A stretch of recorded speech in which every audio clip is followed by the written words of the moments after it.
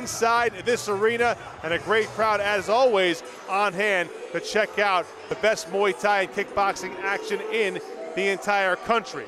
So now we go into the kickboxing realm, Jason Stroud. We switch from Muay Thai to kickboxing, and we'll see a first-timer here on the promotion entering the arena right now in Warwick Fulke out of Ottawa, Canada, the capital of Canada. He fights out of the N1 Thai Boxing Academy. Very nice young man, an impressive record at 11-5. His opponent, Kemar Lindsay, 11-1. So we should see some really good action coming up in this bout. Impressive records here.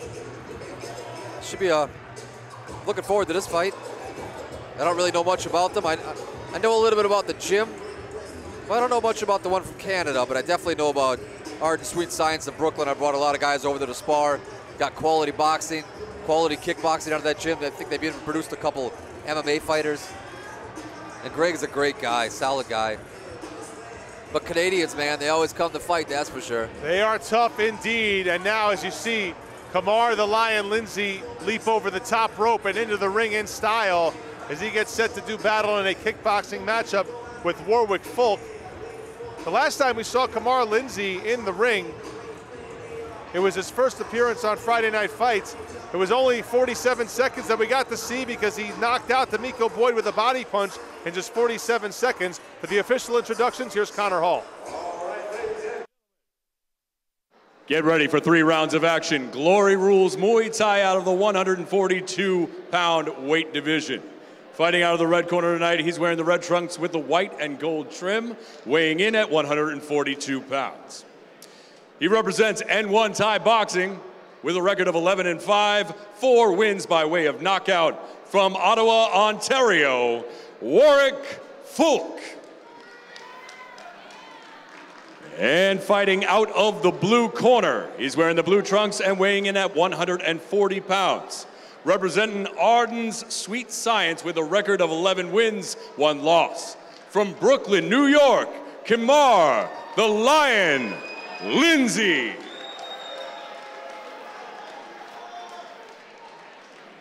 All right, gentlemen, we went over the glory rules in the dressing room. Want a nice, clean fight. Obey my commands at all times. In case of a knockdown, go to the neutral corner I tell you to go to. Remain until I call you out. Any questions over here? Any questions over here? Fight fair, fight hard. Touch them up.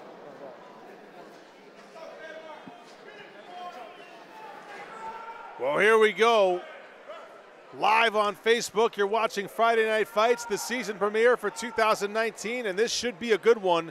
A kickboxing rules matchup scheduled for 3 rounds between Warwick Fulke, Canadian born and raised out of N1 Thai Boxing Academy in Ottawa, Ontario, Canada. Fights under crew Naren Fialkovsky and Charles Lazone. On the other side, it's Kemar Lindsay in the dark blue trunks out of Arden Sweet Science Gym. And Greg Arden in a little quick start from Warwick Fulke as the two are touching gloves. Not wasting any time, are they? Oh, boy. Told you them Canadians. Gotta watch out for them. It's like cold 9 months out of the year. What else they gotta do but train? Warwick Fulke loading up here. And you can see these two guys. You know what I liked about Fulke right there is he threw the kick and he got kicked back and he doesn't really react to it. What I mean by that is he's not like trying to block late or move out of the way. He's kind of like accepting the fact he's getting hit so he can keep his body in position to fire back. 2 athletic young men right here. You can tell both these guys are primed and ready to go. And a southpaw from Sweet Science. For a while there, all of his boxers were lefties, so when I needed sparring from my guys, lefty sparring, I'd call Greg up and take him over there. And he used to make a joke that all of his boxers were lefty and his kickboxers were right-handed. So it's nice to see a southpaw kickboxer come out of his gym. Kemar the Lion Lindsay, 11-1 with 3 KOs to his credit. One of those KOs coming in his Friday Night Fights debut back in May. He's looking for his 4th tonight, but Warwick Fulke looking for his 5th.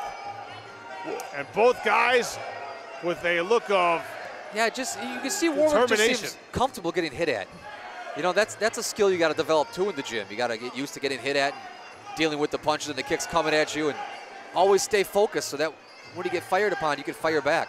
and you're always in a good stance, and a good strong stance, and to be able to do damage after getting hit. Warwick Fulke looks very angry right now. He's been peppering the inside lead leg of I don't know Kemar if I'd call Lindsay. it angry or just focused. He looks really focused. And Fulke charges forward to end round number 1. He knows what he's there for. That was a ferocious first round. Sure was. There's two strong young guys here fighting at 142 pounds. You know, going back to the judges like we spoke about earlier, it's tough. You know, me being a commentator, I just started watching Warwick a little bit more and not so much of Lindsay. I can imagine how tough it is to be a judge and not get stuck on one fighter and have to watch both of them back and forth and decide who won the fight and not just watch the flashy guy or the guy you might, you know, thinks has the better skills or maybe appeals to you more. Being a judge, it's a tough job. Glad I'm just talking about the fight. I don't have to worry about the outcome. Indeed. Warwick Fulke, as my broadcast partner Jason Stroud alluded to, a look of focus and determination throughout that first round. Can say the same about Kemar Lindsay. Let's see what the Lion has in round 2. A big looping left hand and a quick start, but a right hand lands for Fulke, and that backed up the Lion. Sometimes you get a little too excited, you get caught. You know, it takes time to learn that. I've been there. I get excited. Someone hits me. I want to swing hard, and I can't hit them. I take my time and start picking them off with good quality shots. It lands a lot more. Kemar Lindsay has Fulke off balance in the corner, but Fulke able to respond with a right hand. Some reddening on the right oblique of Warwick Fulke, wearing the red trunks with gold trim. Trying to go up high on Lindsay, and Lindsay finds a hole down low. He's definitely going for that home run with that left hand, isn't he? So you have Lindsay fighting southpaw. There it was, tightened it up a little bit more. Lindsay fighting southpaw, Fulke fighting in a conventional stance. Nice defense there by Fulke, ducking out of the way of That was a good short Lindsay's right hand by Fulke too. Made him miss the left hand by Lindsay, and then he came back with a nice short right hand on the inside.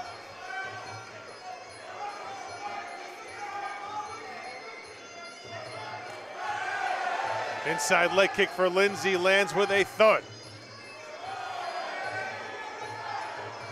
Fulke times the teep, catches it, and sweeps the legs away of Kemar Lindsay. Nice moment for him.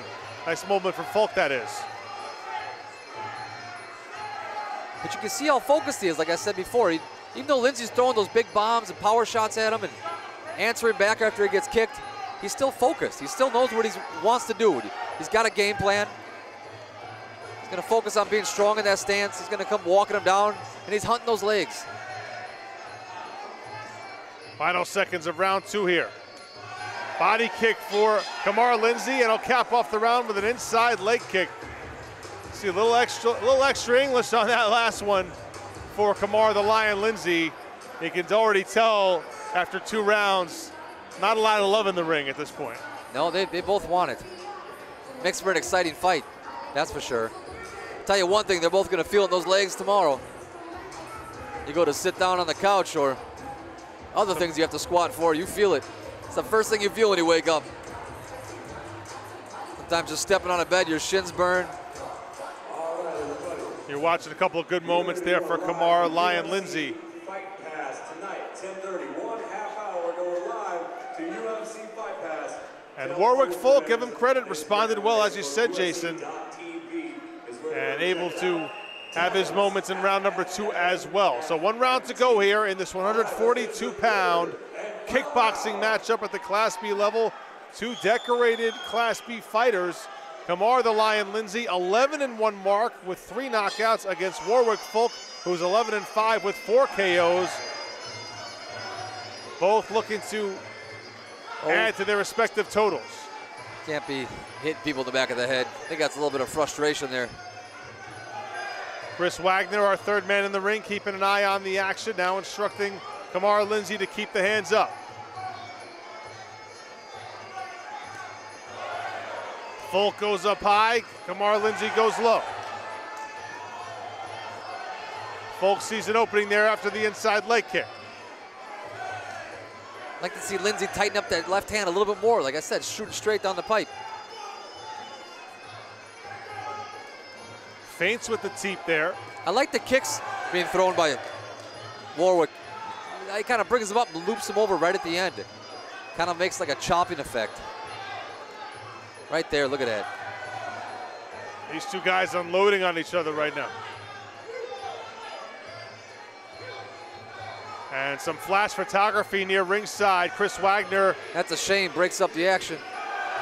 Chris Wagner spotted it and ordered it to a halt. Warwick Fulke locked up with Kemar Lindsay. They are throwing things with bad intentions. Big knees coming from both sides here. Tough fight to score here, Jason. It is a tough fight to score, that's for sure. Lindsay almost got caught up in the ropes there. I think Warwick's doing, he's doing more damage. I think he's throwing more effective blows. You know, he seems to answer back every time after he gets hit. Oh, big shot there. Fulke staggered for just a moment. I'm not sure if he was stunned there. Gonna have to take a look at that after the round. Fulke going back to the body. Lindsay seeing an opening up high. Final seconds of action. Can Lindsay close the show? Big left hand and a knockdown. Right at the end of the fight, a standing 8 count to cap off the fight.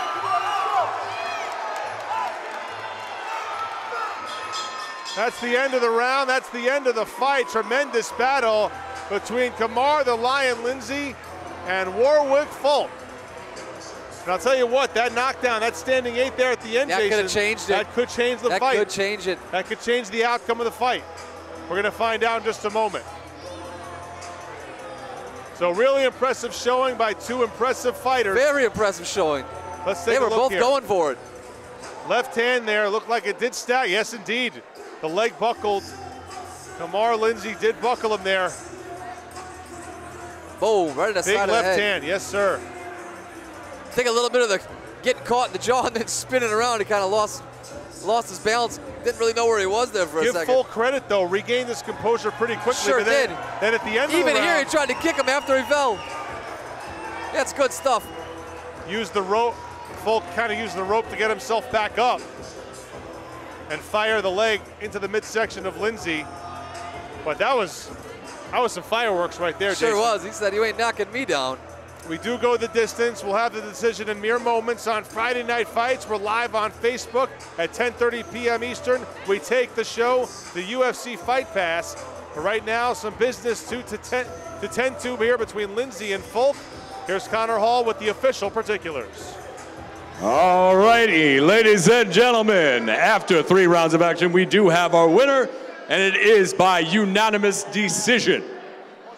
All the judges see this 29-27, 29-27, and 30-26 in favor of Brooklyn's own Kemar the Lion Lindsay.